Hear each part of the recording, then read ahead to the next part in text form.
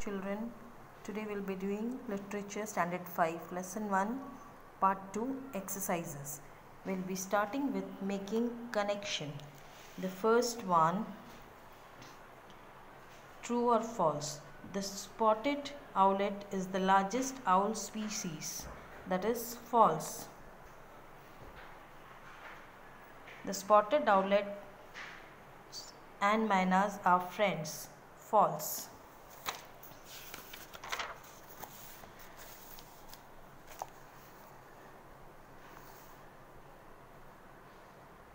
Spotted owlets live in the holes on trees. True. Spotted owlets are completely nocturnal birds. They come out only at night. False. Spotted owlets eat other small animals. True. Spotted owlets have sharp eyes. True.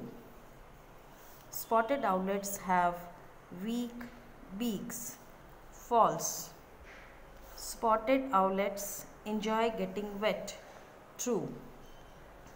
The next one is, the word character is used for a person who appears in the story, book, play or movies. There are 4 characters mentioned in the text. Can you identify them? The first one is narrator, his grandfather, grandmother and Aunt Mabel. Then we'll be doing word wall. Compound words. Compound words are words made up of 2 or more existing words. Example, bird plus bath, bird bath, rain plus water, rain water, house plus hold, household, night plus bird, night bird, black plus board, blackboard. Here there is an exercise given. You have to match the column and get compound words. Earth, worm, rattle, snake, dragon, fly, grass, hopper, sea, gull, hummingbird, jellyfish, lady, bird. Then we'll be coming to the anagrams. What are anagrams? Underline. An anagram is a word formed by rearranging the letters of another word. Like greet is formed from egret, E-G-R-E-T. Form words related to the birds by rearranging the letters of the word below. First one is scent, nest, bake, beak, rooters, rooster, wallows, swallow, wolf, fowl, honor, heron, raptor, parrot, low, owl. Then comes antonyms, opposite. You have to give the opposites. Raw, you can write cooked or ripe. Then later, early, release, hold, stooping, straightening, unselfish, selfish, regular, irregular, terrified, confident, shallow, deep.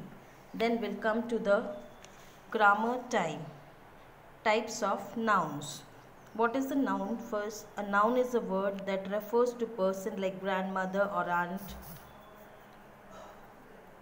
Mabel, an animal like owlet or owl, place, garden, a thing, petticoat, or a feeling, affection. Now there are different kinds of noun. Let us learn about them. You have to match the nouns, their descriptions and examples to the right places in the table below.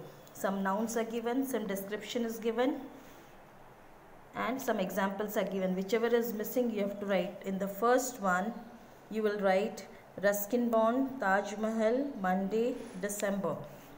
Second one, common noun, you have to write the definition or the description, noun that refers to the person, place or thing in general sense. Example already given. Third is, as per the description, is concrete noun. Description already given, example already given. Fourth one, As per the description, it is abstract noun. ABSTRACT, abstract noun. Definition and description given. Then material noun. Description is given. You have to write the example. Gold, silver, wood, iron. Next one is countable noun. Description given. You write the examples. Books, children, gift, trees. Next one is uncountable noun. You have to write the description. Noun that cannot be counted and do not have plurals. Example already given. Then the last one is collective noun as per the description, and you have to write the example also.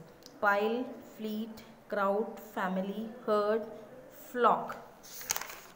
Then in the next one, you have to read the story which is given. The italicized words are nouns. You have to identify the types of noun and then you have to write them in the correct column given below. Here the columns are given. In the first column you will write the proper noun, then countable noun, uncountable noun, abstract noun and collective noun. This is for homework. You will be doing it for homework.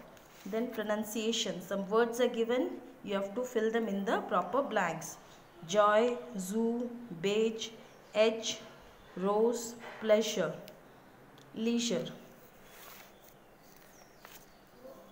Joy has the same J sound as edge. Pleasure has the same Z sound as leisure. Zoo has the same Z sound as rose.